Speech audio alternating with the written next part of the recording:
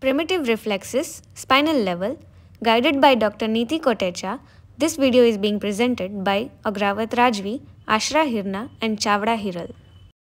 What are primitive reflex patterns? These are patterns seen in early stages of development which disappear later on or with advanced age. These reflexes are essential for normal progressive motor development. There are some children who may skip some movements, but these are not abnormal. However, not overcoming these primitive reflex patterns at the right time should be definitely considered as abnormal. Initially, lower centers such as spinal cord control these movements, but later on higher centers like midbrain and cortex take control over them and dominate the lower ones, thus integrating them for various voluntary functional tasks. Disappearance of certain primitive reflex does not mean they are abolished but means that they have been taken over by stronger reflexes at higher level in the CNS.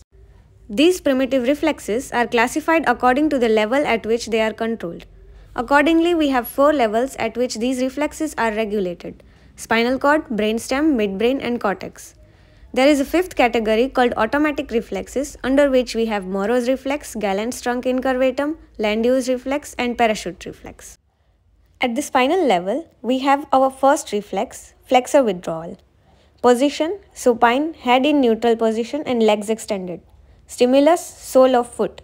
Response, uncontrolled flexion of stimulated extremity. This is present since birth and disappears by 2 months. As you can see in the video, the stimulus is given on the sole of the right foot and flexor withdrawal can be seen. The second one is extensor thrust. Position, supine, head neutral, one leg extended and the other flexed. Stimulus, sole of flexed leg is given stroking. Response, immediate extension, adduction and internal rotation of flexed leg and plantar flexion of foot.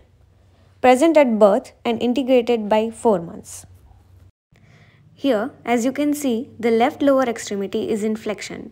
When stimulated, an extensor response is seen. Third, cross extensor. Position, same as extensor thrust. Stimulus, medial aspect of extended leg. Response, immediate extension, adduction and internal rotation of flexed leg with plantar flexion of foot. Present since birth and integrated by 2 months. Here we can see the cross extensor response in the left leg and flexor withdrawal in the right leg.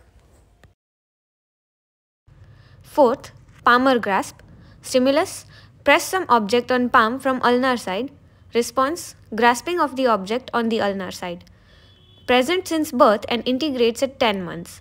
Normal grasp and release cannot develop unless the palmar grip is present. Here the therapist presses her finger on the palm of the baby from the ulnar side and the baby grasps it. Fifth, plantar grasp. Stimulus, press object on the plantar side of toes laterally. Response, clawing and clutching. Present since birth and integrates at 10 months. Normal walking cannot develop until plantar grasp is present. Here the therapist is pressing her fingers on the plantar aspect of the toes laterally and the baby is curling the toes. Last but not the least, the sucking and rooting reflex. Stimulus, finger touching or going into child's mouth. Response, turning of head of child in the direction of stimulus and appears as though the child is sucking the object. Present at birth and integrates within 3 to 6 months. As you can see here, the therapist is tapping towards the left side of the baby's face and the baby is turning his head towards the left side and sucking the therapist's finger.